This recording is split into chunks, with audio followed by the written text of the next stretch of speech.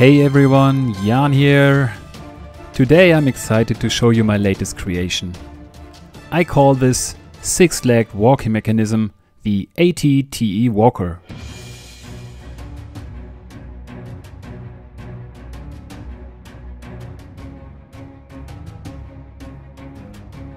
I built it from scratch from these awesome Infento modular parts. Please feel invited me presenting you how I got there. The designation ATTE Walker comes from the Star Wars movie Clone Wars. In this movie, ATTE is the short form of All-Terrain Tactical Enforcer. It is meant to transport 20 clone troopers to the battlefield and is said to be 22 meters long, almost 10 meters in height, and runs up to 60 kilometers per hour. Even vertically, thanks to its magnetic feet. It is mainly armed with a big mass driver turret at the top.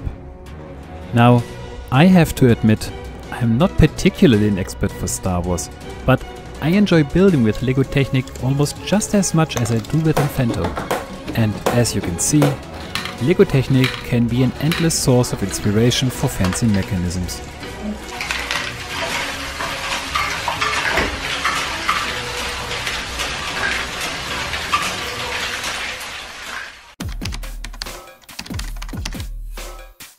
What inspired me was an ATTE walking mechanism made from Lego that I saw on the YouTube channel of JK Brickworks. This one is driven by a single motor. This didn't look too complicated, so I felt challenged to carry over this working principle to the Infento system, just in a bigger scale. There is a principal shaft that drives two cranks with 180-degree offset, one for each side. On the Lego model, this crank has a radius of only one single Lego stud, which is equivalent to 8 mm. I decided to use an Infento crank with 80 mm, and as this led to a 10:1 scale, I had to build anything else also in 10:1 scale. Sounds easy, and I expected it wouldn't take longer than one Sunday afternoon. But it didn't turn out to be that easy. This project is a classic example of some crucial differences between Lego and Infento.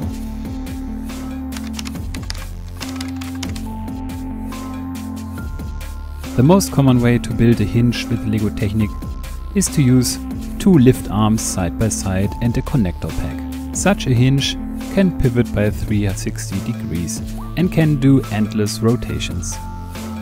With Infento instead, the classic hinge is made from a U-block and an M8 bearing block. Such a hinge is very durable, but however it is limited to some 220 degrees.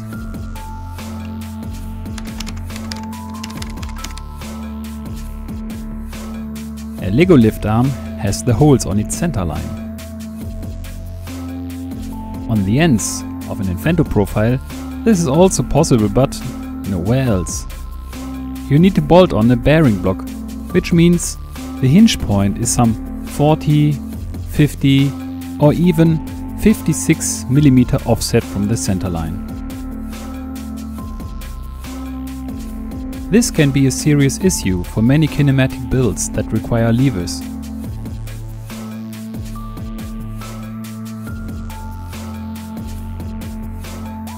This Piaggio MP3 style tricycle scooter with a pendulum front axle may serve as example.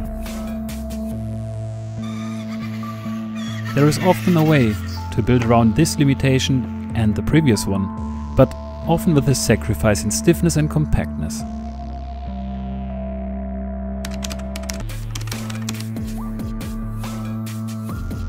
If you own just a single Lego Technic set for some 30 euros, you are likely to own a bigger quantity and variety of Lego parts than Infento parts, even if you own one big Legion kit or two. For the ATTE Walker, I needed not less than 22 bearing blocks.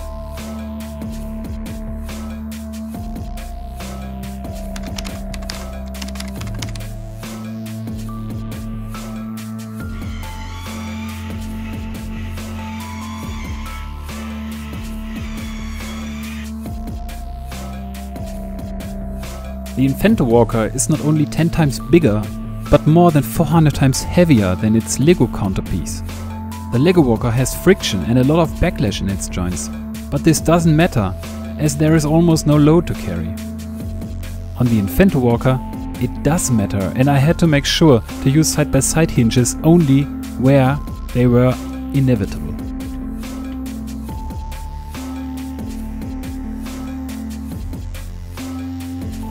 Can you see that the foot of the Lego ATE walker is sliding a bit over the desk surface? No problem for the Lego walker, but a big problem for the Infento walker. When I finished my first build that copied exactly the dimensions of the Lego walker, I noticed the step length of the center legs was not identical to the step length of the front and rear legs. The walker yawed around the vertical axis at each step. The bearings and the motor had a hard time from all the friction when the feet were forced to smear over the ground, especially with my 7-year-old daughter sitting on the ATE. The friction was too high. So I had to make some greater adjustments to almost any profile until I got it working properly.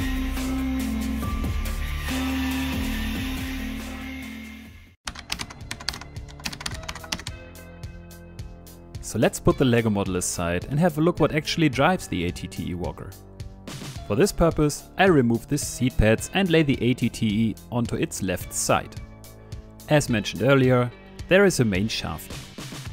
This main shaft is driven by a standard Infento motor and the standard 24-volt battery. In between, there is a set of black gears and a white casing that contains a DIY worm gear that I presented in a previous video.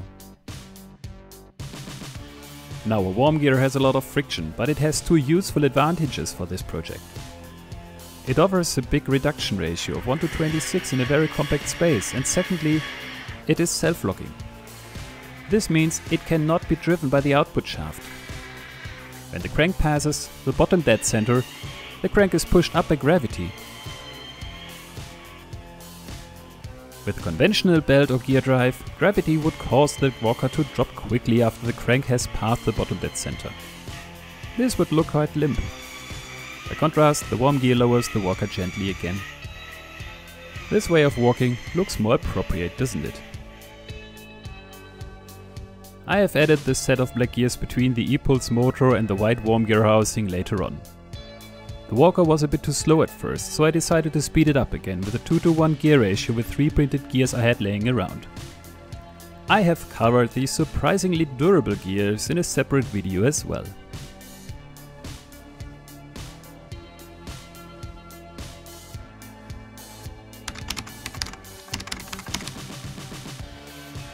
So let's take a look at the actual walking mechanism.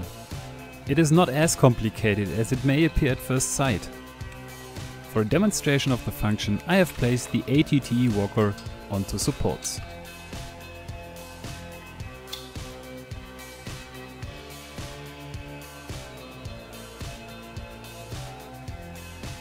The crank on each end of the main shaft transfers its circular motion onto the center legs.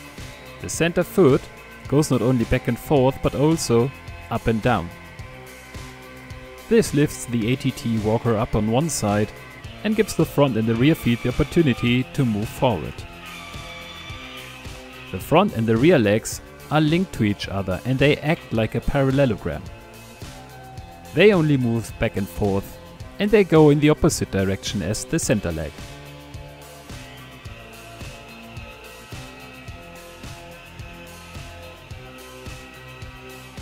Since the 3 feet on the left hand side of the ATE are at any time in the opposite phase as the feet on the right hand side, there are always 3 feet on the ground, while 3 others are in the air to move forward. Like this, the ATE has always a safe stand as it always stands on 3 feet.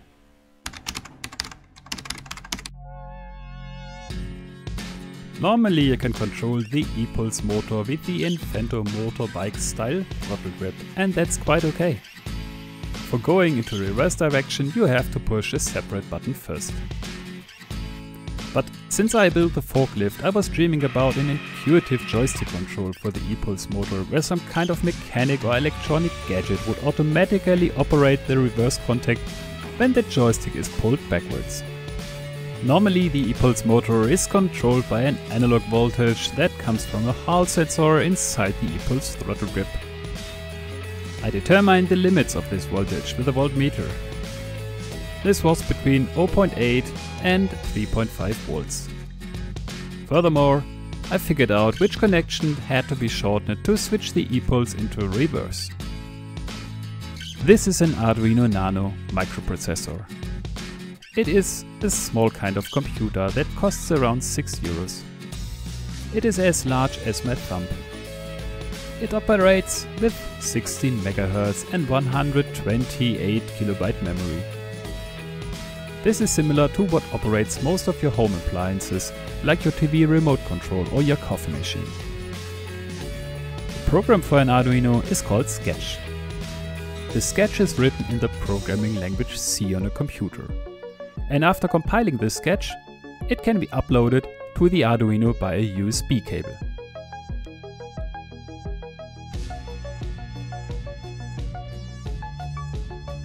So I took one Arduino Nano and a 12-bit digital to analog converter breakout board.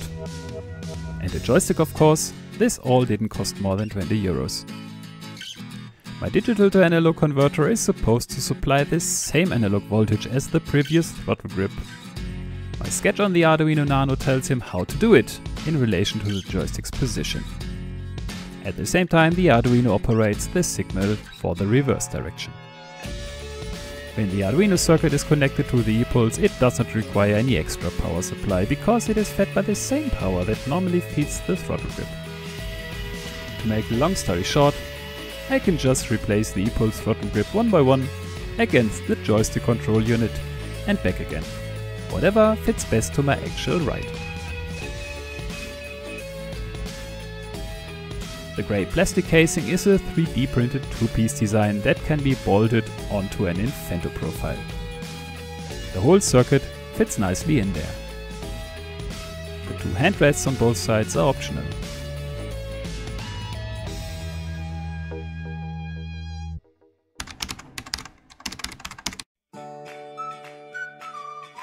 The mass driver cannon at the rear is also controlled by the joystick via a second Arduino. The black drive is a linear electric actuator with a potentiometer that allows a closed loop position control. It moves proportional to the stick movement and returns to its center position when the stick is released. This unit is meant to be used as a power steering for future rides. I am an electronic newbie, so I spent a couple of weeks soldering, programming and cussing, but finally it works.